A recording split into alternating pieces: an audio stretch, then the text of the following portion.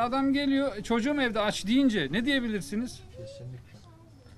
Yani kendi çocuğum evde aç kaldığı zaman benim hoşuma gitmez. Ama başkasının çocuğu evde aç kalmasın yani. Yardım kartı mesela. Ha müşterimiz geliyor, abi diyor ben diyor bunu diyor oradan diyor atıyorum diyor senden 1 liraya alacaksam diyor oradan 3 liraya almak zorunda kalıyorum. Hani bu kart neden sizde geçmiyor? Hani bize bunlar daha pahalıya satıyor bunları. Çalışalım biz.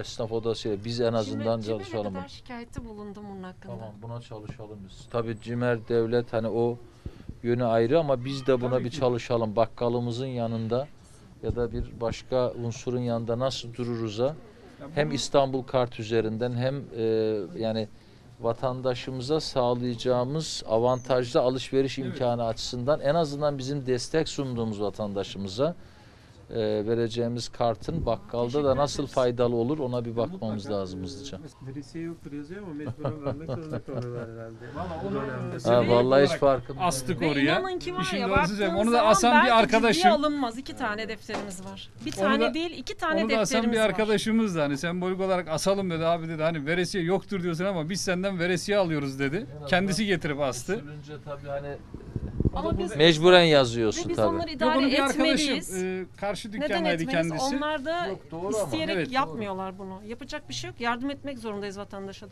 Mecburen. Yani. Ha, mecburen çünkü kimseye yok diyemiyorsun. Doğru. Şimdi adam geliyor çocuğum evde aç deyince ne diyebilirsiniz? Kesinlikle. Yani kendi çocuğum evde aç kaldığı zaman benim hoşuma gitmez. Ama başkasının çocuğu evde aç kalmasın yani. Bu yüzden elimizden geldiğince destek olmaya çalışıyoruz. Ama tabii ki bizim gücümüz de bir yere kadar yani. Çok tatlısın. Az önce böyle uzaktan bir böyle yaptık kızımızla ama değil mi? El salladık birbirimize. Adın ne fıstık? Irmak'ta. Irmak. Aha, çok güzel. Hayırlı işler. Sağ olun başkanım. İyi misin? Hoş geldiniz. Nasılsınız? Sağ ol. Allah'a şükür. Saatler olsun kardeşim. Teşekkür ederim. Sağ olun. İyi misiniz? Hamdolsun başkanım. İyi olmaya idare ediyoruz çalışıyoruz. işte. Yani hep esnaf, beraber. Evet, farkındayım. esnaf olunca öyle oluyor hocam. Ufak Evet, ufak farkındayım, adımlarla devam farkındayım. ediyoruz. Siz nasılsınız? Şükür olsun biz de sizi Allah hissetmek iyilik için versin. geziyoruz. Öyle bazen pazarda, bazen Allah razı esnafta, olsun sokakta. Zor günleri beraber atlatacağız. İnşallah başkanım tek temennimiz o zaten. Evet, beraber atlatacağız. Evet. Tek isteğimiz, tek temennimiz o. Ailene Bir şey içer misiniz? selamlarımızı. Bir şey ikram Çok edeyim. sağ ol. Başka bir Siz de yere sağ olun başkanım. devam edeceğim. Siz de sağ olun. Ailenize Çocuklarınıza selam, sağ olun. saygı. Sağ olun. Aleyküm selam. Size de saygılar hocam. Hayırlı işler, Görüşürüz. kolay gelsin. Kapalı mısın, çalışıyorsun? Bir şeyler yapıyorsun. Açıyoruz şu anda. Yapmaya çalışıyoruz. İyi, kolay gelsin. Bakıyorum. Nasıl şey mi, demir doğrama mı yapıyorsun? Babadan mı kaldı? Baba mesleği. He, ne güzel. Nasıl işleriniz bilmiyorum. Bu ara Bir biraz dur. Evet. Neyse Allah yardımcın olsun. Güzel, harika. İyi misin? Harika. Siz burada mı çalışıyorsunuz? Benim. Ha kendinin. Evet. Başarılar. Teşekkür Adınız ne? ederim. Yağmur ben. Memnun oldum. Ben de memnun Harika. oldum. Nasıl işlerin?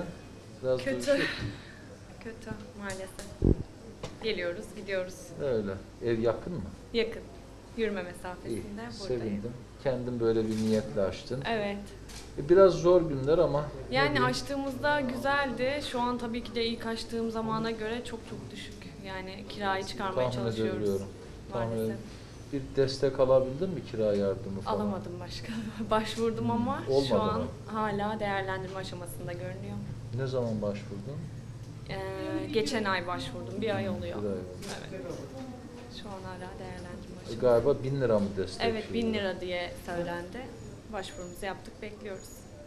Hadi bakalım. İnşallah. Yani zor, hissediyoruz onu. Allah yardımcımız olsun hep beraber. Size de başarılar diliyorum. Bir Teşekkür kadın ederim. girişimci olarak da. Teşekkür ederim. Ekrem amca, Söyle bir fotoğraf tane. çekebilir miyim? Çekiliriz tabii. Teşekkür ederim. Sağ ol bir tane. Hayırlı günler.